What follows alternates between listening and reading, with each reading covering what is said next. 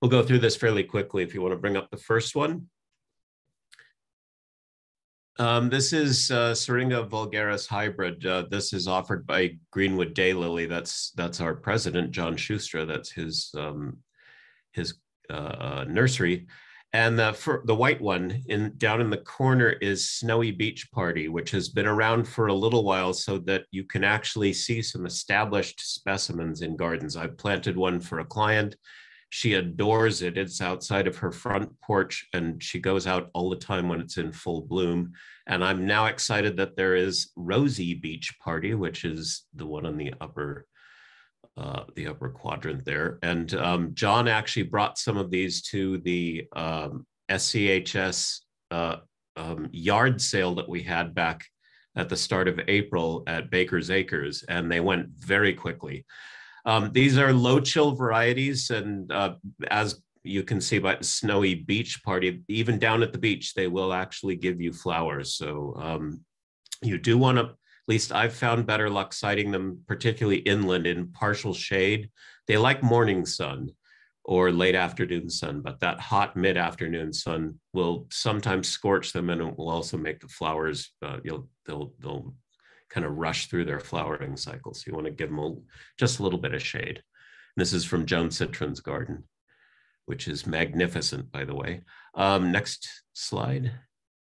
This is also from Joan's garden, and this is a fairly familiar site around town. It's Aeonium Schwartzkopf, which is that dark, almost blackish maroon Aeonium, and this is in full bloom. So when the Aeoniums are all fairly easy to grow, I do find that this particular variety stretches out a little bit. It will sometimes get very tall and lanky and lose all of its lower foliage. And then when it blooms, you always know with any Aeonium, when it blooms, you've got work to do. You're going to have to clean it up after the flowering spike dies, because that whole central section is going to die. And you're either going to have to hope that it pups and start new pups, or try and make cuttings of the stem. So anyway, a spectacular plant, and spectacular in bloom also because it brings in a lot of insects to those flowers. So as Joan points out, this is widely available. This is next one is a species tulip. I didn't have time to actually scroll through and try and find out which one this is. There are a number of low chill tulips from around the Mediterranean and into the Eastern Mediterranean, particularly in Turkey and places like that, that will get by with low chill here in California. The lady tulips and candlestick tulips.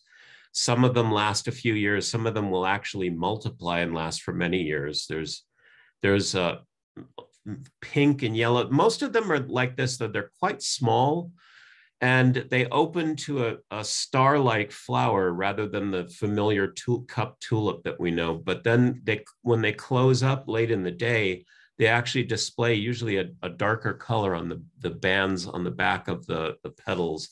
So they're really quite pretty, and worth planting in full sun and give them good drainage, and they'll come up year after year. So give these a try. I will try and identify this if I can. By the time I type this stuff up, I'll try and find out which one this is.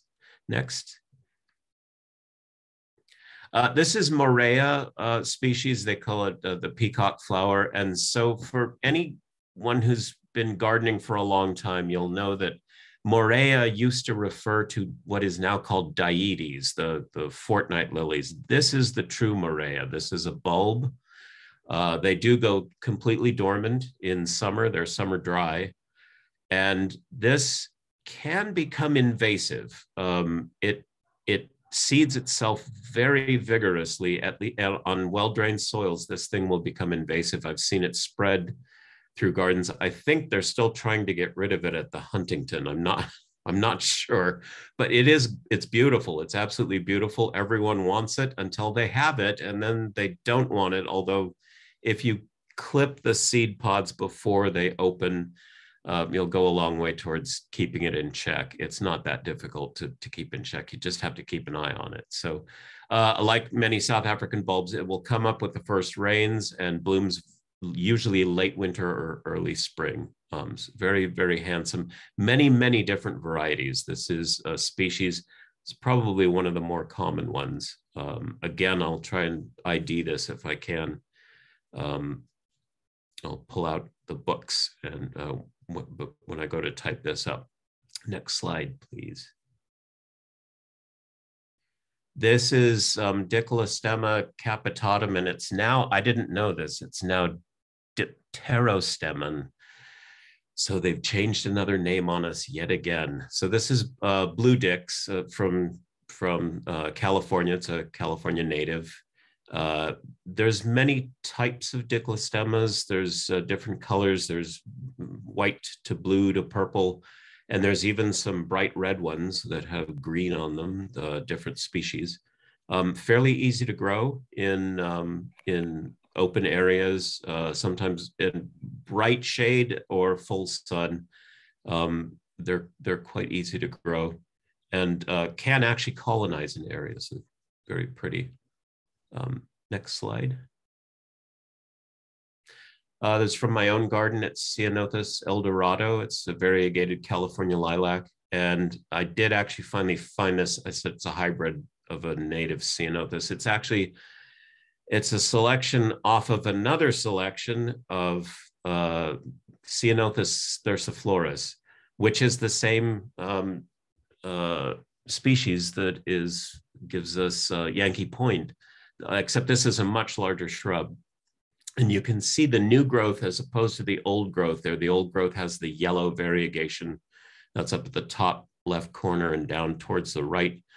The brighter green variegation is all the new growth that's on that. And this is a balancing act in my garden. It's in partial shade, but it's in the shade of a Chinese elm. And in years where I forget to clip back the elm, this doesn't do so well. In years that I remember to clip back the elm so that it gets some decent sun, it does fairly well, but it won't take the strong afternoon sun in my garden. It'll actually burn.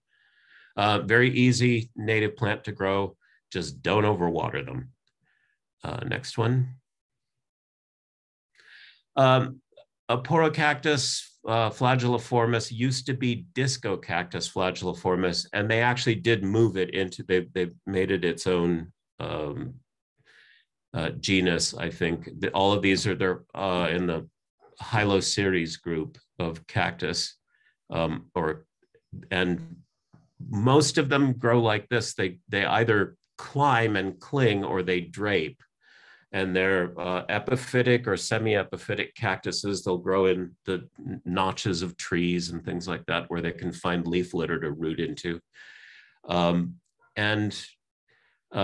Yvonne says that hers is hanging from an oak tree. It gets filtered morning sun, and this is repotted 5 years ago, and it's 6 feet long and touching the ground and watered. I think she said it's twice a month. So most of the epiphytic cactuses are starting to bloom right now. They're all of the epicactus and Hylo series and things are coming into flower. So it's a really wonderful time to have these. This looks, I want to talk to Yvonne about this, about how you go about repotting something like that, because it looks well armed. So, and is that yes, that is the last slide. So please, if you have things in your garden, even if you think it's something common, don't hesitate to show us. If you're proud of it, send a picture in, send in the information, as much as you can give us.